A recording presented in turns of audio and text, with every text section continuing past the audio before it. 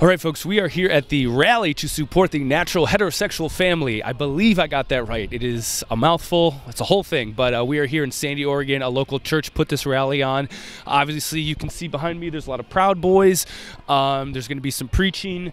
On this side, there's a lot of LGBTQ people and allies to kind of counter that. So we're here. We're going to show it to you. Let's talk to some people. One thing that's definitely for sure, with my motivation for being a part of SAFE, is making our town better than when we found it. And part of doing that is calling out the parts that aren't so pretty and showing people that aren't necessarily natives to this town that are going to be passing through that there's more support for equality than there is for hate. And that's why you're here today, because you're making a public appearance to show your support, to show you celebrate the moral truth of the Word of God that teaches us to live in the will of God, the natural heterosexual family. I do not question whether or not it is possible for same-sex couples to love each other. I don't question that. I do not question whether or not there can be same-sex couples that are committed to each other and have affection for each other and be kind to each other and have sexual intimacy with each other. I don't question that. But the truth is this. Tragically, the love of same-sex couples is in darkness. Why do you think there's so much tension between the groups? They hate us having our own opinion about straight pride. Because we want to be just support being straight. Like, the media hates it for some reason. I don't know why. But they can have gay pride parades. I don't give a fuck. They can do it. When you see like a happy gay couple, what do you like? Do you think that they need to find a straight partner? I think they need to find Jesus. What are you guys here for today? We are here to support the local church. They had a mission. They had permits for this, and they were preaching on same-sex marriage and things like that.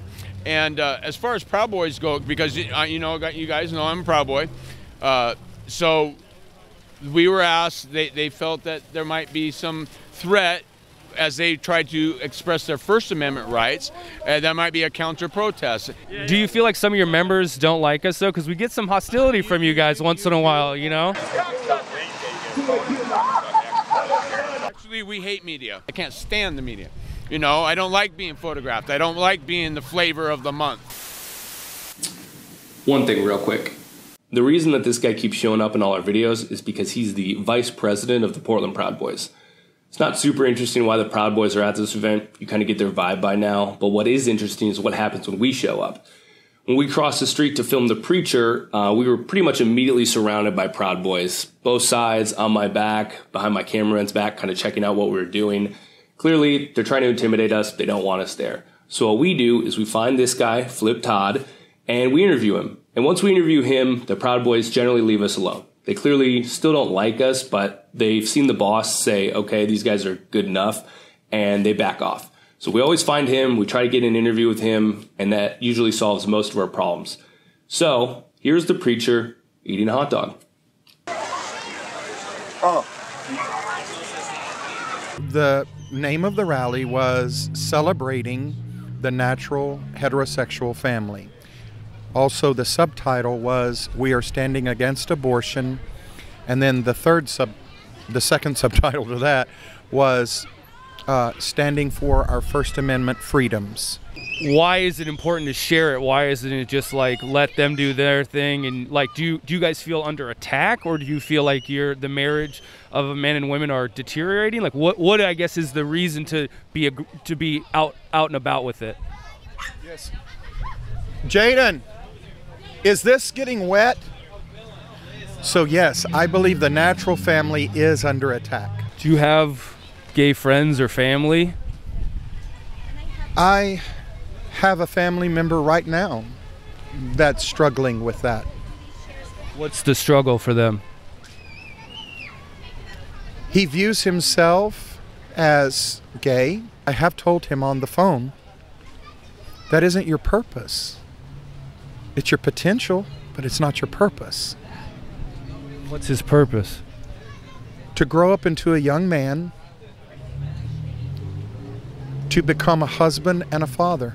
I was taught that Jesus loves everybody, regardless of who you are. So when I see Christians out here spouting like hateful messages, like you're not natural if you're gay, it's really hurtful. And I just hope that we can teach our youth that, you know, Jesus loves you no matter who you are.